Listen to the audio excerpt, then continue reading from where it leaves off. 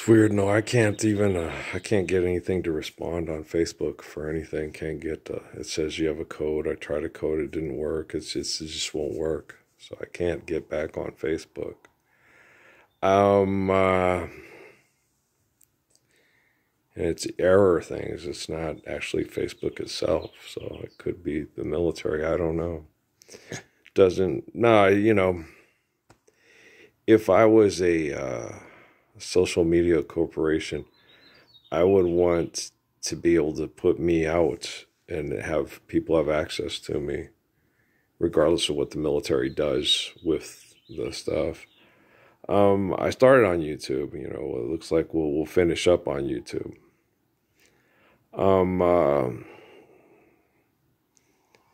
when you take someone who's showing consistent communications of people that are looked to help us be better human beings, and then you try to manipulate that person to try to make yourself feel and appear better than that person.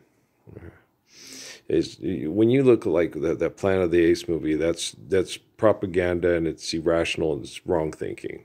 Okay, the Abigail movie, and then using children in those kind of disturbing movies. Okay, it's child abuse, but it makes millions of dollars. Okay, which is also wrong thinking.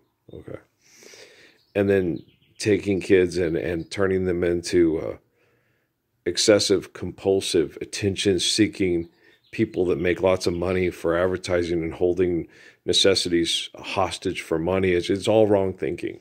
And I used to sit there and watch those Judah Krishnamurti videos when Alan Gibson had me watch them at Sierra Vista. I was like, listen to this guy. Why do you think they're going to listen to me?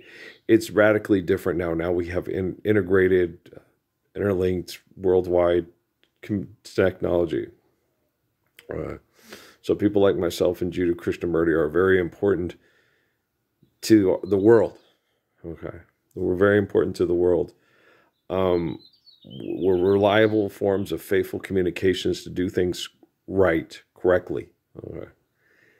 And people that deny that correctness. My son got into that After Earth movie, and I was like, looked at it, I kind of get it. Gabe gets into the Star Wars things and says they're kind of good. It's like, they make no sense scientifically.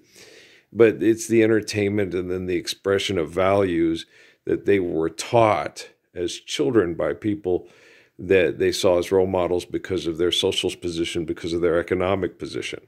Okay. So in order to have sex and have a wife and have time with your children, you have to have economic status or movement and stuff, which is wrong thinking. Right thinking requires that we do necessary things really well. Build houses to let care or share, given according to need, built to last. Right.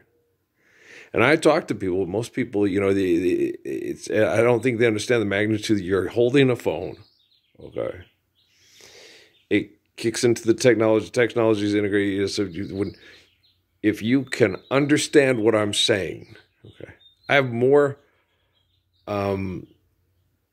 talks with women, okay, and women relate to me, and they're fun. The little girl at Lowe's that we were talking about when the rich people are nobody pays attention to them. She's laughing. She's so sweet. But women have this sweetness to them because women give birth to children. And it's, she doesn't have any kids. Guys, life is eternal, grace is infinite. It's genetically embedded in their DNA, okay?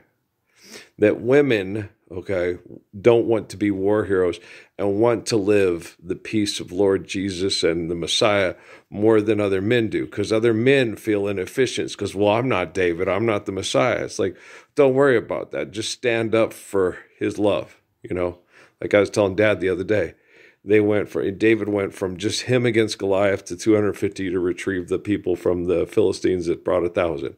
Then Muhammad, it was 10,000-fold of families going and doing the right thing because the people don't want to be seen as the betrayers. Because with Jesus, there were the apostles and the Christians murdered in the Colosseum. So there are lots of people that stepped up. Okay, and today, when that movement happens, movement of job people. When that happens, okay, everything's going to radically shift. And we're not going to be all around standing around wearing glasses, looking at the planets and the moon between us and the sun, and going, it's magical, mystical, musical, or so. The eclipse, that's sort of the thing with the planets align and stuff like that. It's not. I don't think that's tangible. I think there's an alignment from it going the other direction, but I do not think it's tangible for those. You can't have those planets. Your dad was saying, oh, this and that. I was like, I understand what he's saying, but I was like, Dad, the eclipse was the moon and the sun, because there's an alignment, but the alignment would be that way, the other direction. Unless, of course, those planets lined up behind the sun. I'm not sure. I wasn't paying attention. I don't know. I was just afraid of Felcher. She gave me that thing about me not listening and stuff. I don't know. Carol, you're funny. I know. It's a funny movie. I've seen it hundreds of times. It was my Amy's favorite movie. Today's my Amy's 44th birthday. Okay. She didn't think she's going to make it past 28. I never wanted that to happen. She's the mommy of the kiddos that I love so much. And I want them to enjoy mommy as long as possible and as healthy as possible. So I'm really working on that. All right, guys, I love you. Peace.